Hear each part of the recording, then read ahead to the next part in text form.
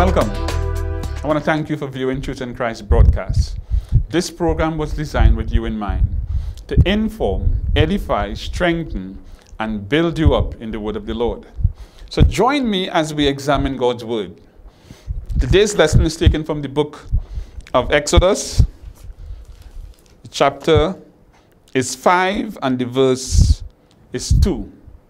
Exodus chapter 5 and verse 2. In this verse, we have the question where Pharaoh says, "Who is the Lord that I should obey him and let Israel go? I do not know the Lord, and I will not let Israel go." A very interesting question, a very important question. Who is the Lord?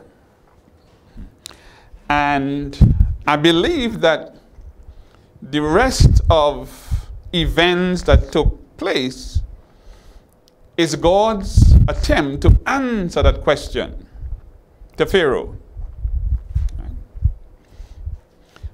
But my approach would be a little different. I would like to answer that question from the Word of God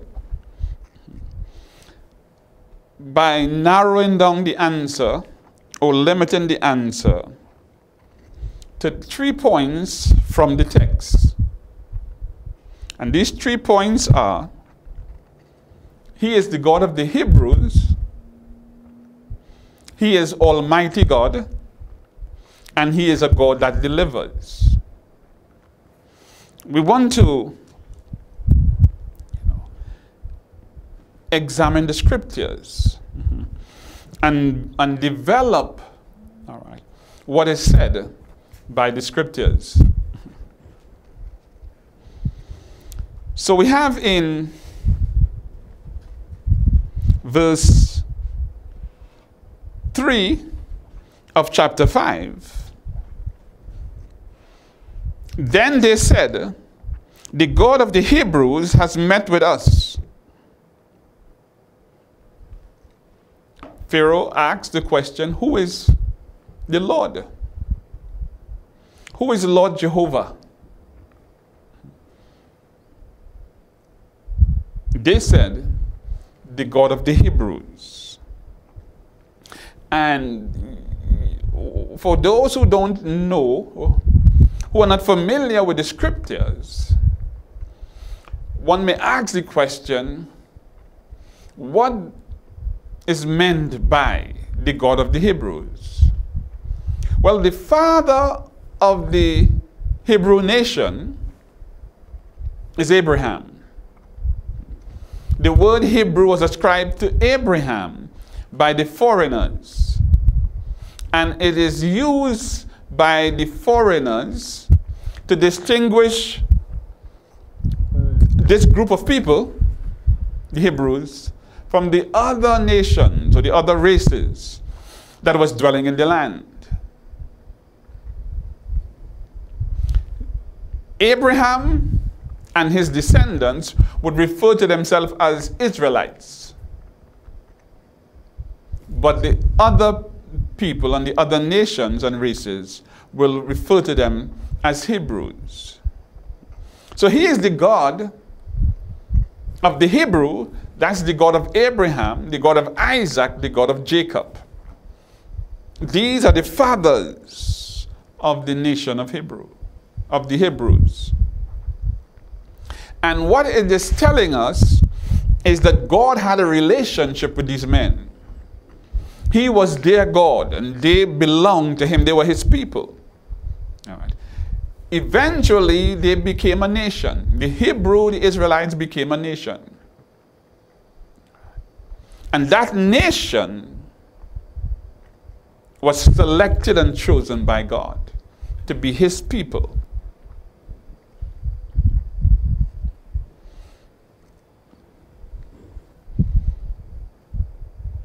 He is the God of the Hebrews.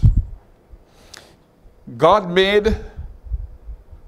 established His covenants, His promises with these men, Abraham, Isaac, and Jacob.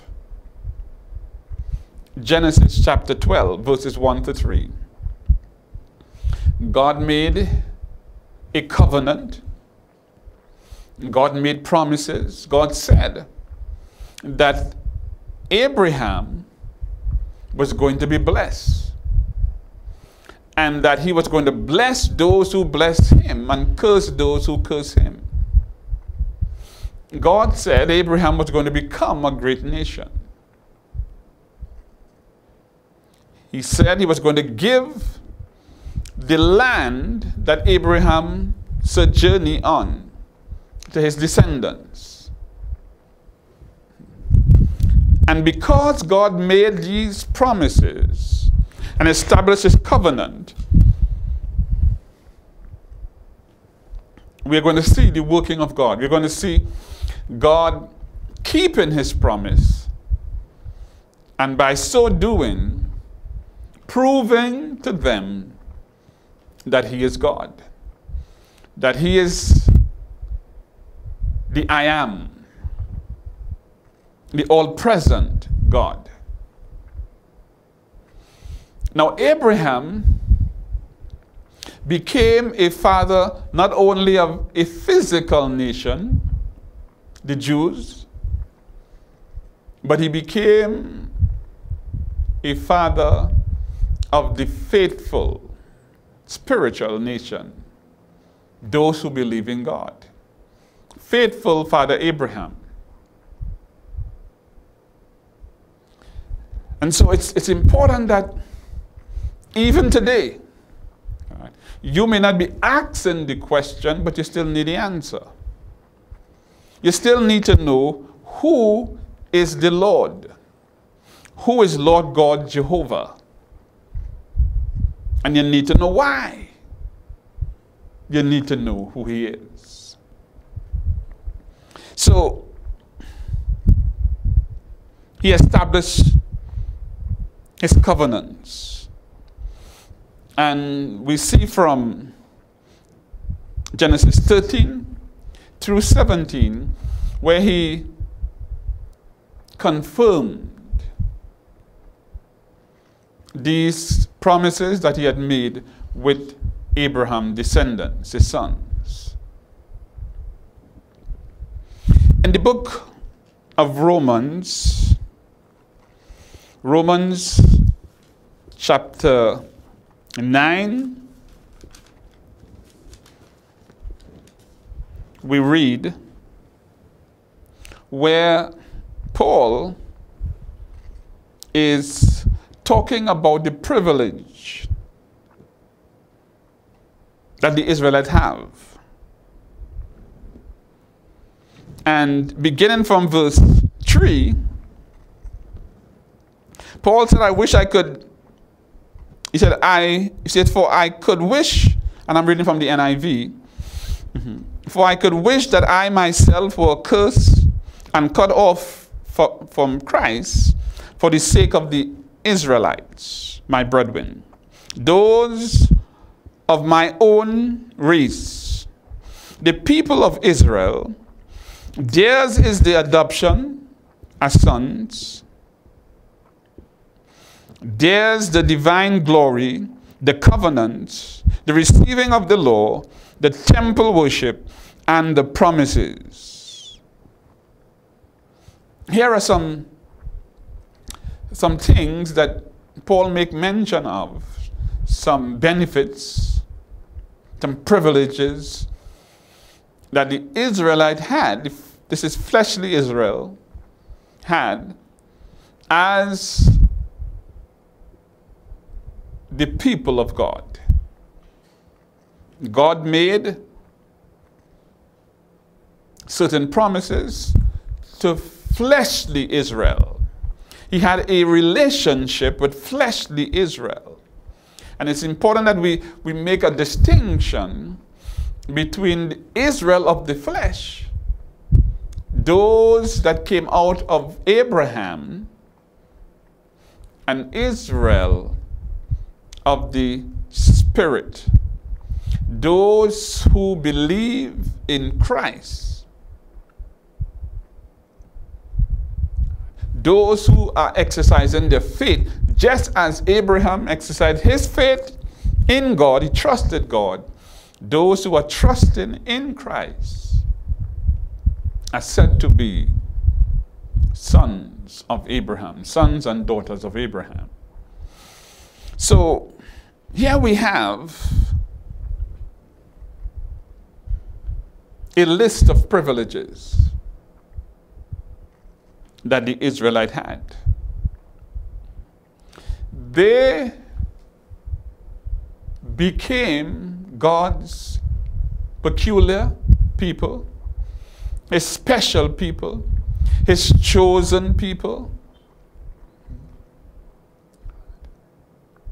And as that special group of people, they were given laws to guide them. They were given, or I would say, promises. God made promises to them that He was going to fulfill, blessings. All right. He was there for them, and He was their God. And so the first thing, according to the question that was asked by Pharaoh, who is the Lord? In response, they said, the God of the Hebrews met with us. And who the God of the Hebrews is? He is the Lord God, Jehovah.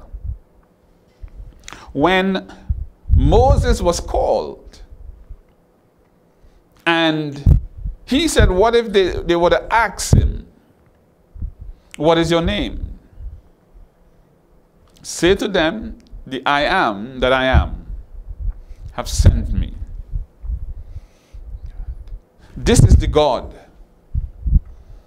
that Pharaoh needs to come and learn about, needs to come into a relationship with.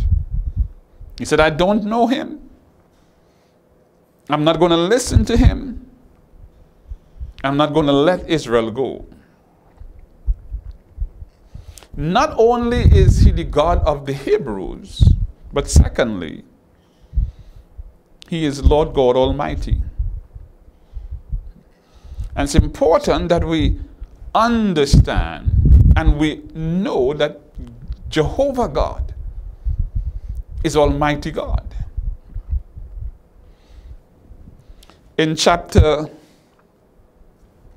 6 and verse 3, the scripture says, Exodus, I appeared to Abraham, to Isaac, and to Jacob as God Almighty, but by my name, the Lord, I did not make myself known to them.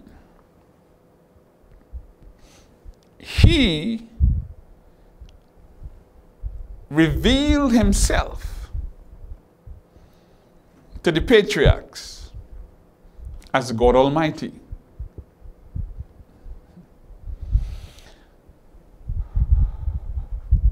Well, this means Almighty is talking about all-powerful. He is an all-powerful God. He's a God that can do anything. There is nothing that is impossible for him not to do. And as we stop and meditate and think about God Almighty, the question must arise. How did he arrive? How did he come to get this name, this title?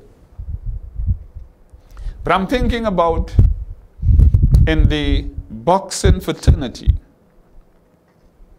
the heavyweight champion, the undisputed, is one who goes up against others and come out victorious continually, undefeated. And we hear that so many times when we are viewing some heavyweight boxing match. When I think about that, and I read this verse that he is Almighty God, I'm thinking that he had to come up against some other gods to prove himself, not to himself, but to others, to you and me, and to those who have gone on before us. Because Pharaoh is saying to himself, but we have gods. We have many gods in Egypt. Why should I listen to a foreign god, to another god? Not knowing that he is the God of gods. That's what Almighty God means. He's all powerful.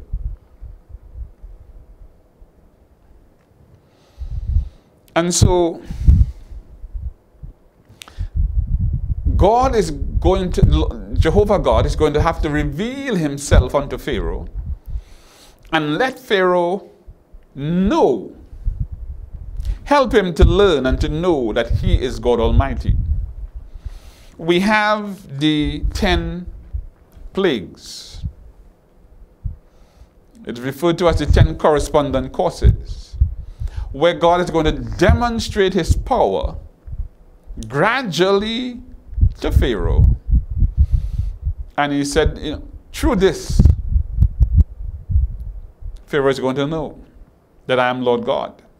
But not only Pharaoh is going to know, but Israel is going to know, because this is a new generation.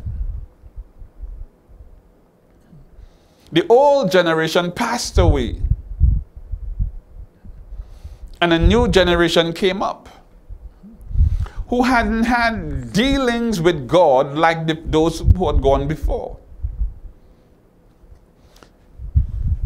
The nation who came out of Egypt and crossed the Red Sea experienced God's might, his power, his wonder, his greatness. They saw what God did to the Egyptians. They would have told it to their children and their children. Somewhere along the line, some of that message might have been lost. This new generation had to learn for themselves who God was. And so God turned the water of the Nile River and all of the waters in the land of Egypt into blood. God showed that he had the power to command the creatures upon the earth to obey his beckon, his call. The frogs, the lice, the flies. God commanded them and they obeyed. God showed that he had the power in some places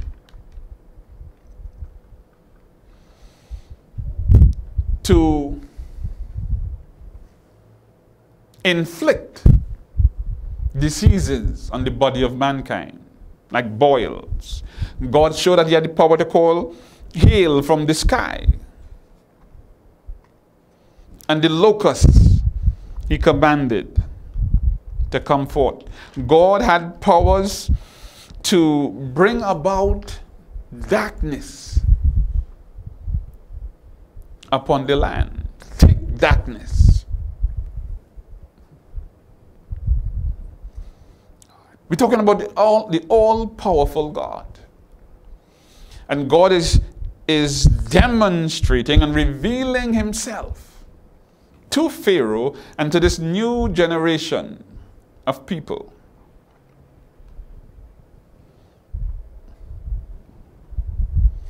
We read about when they left Egypt and they came to the Red Sea, there was again doubt in their minds. But God was able to part the Red Sea so that his people could walk on dry land. I want you to think about the kind of power that it takes to part the sea to the point that the land where they were walking on, it was not muddy, it was dry. That's the God what we are talking about.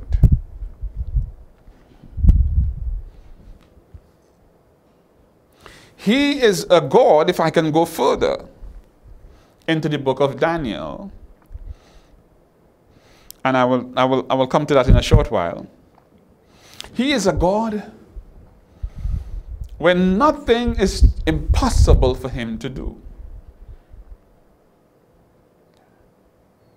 He is all powerful. He can raise the dead. He can call something or nothing out of to come out from the air. He is creator. He is sustainer. He is provider. This is who God is.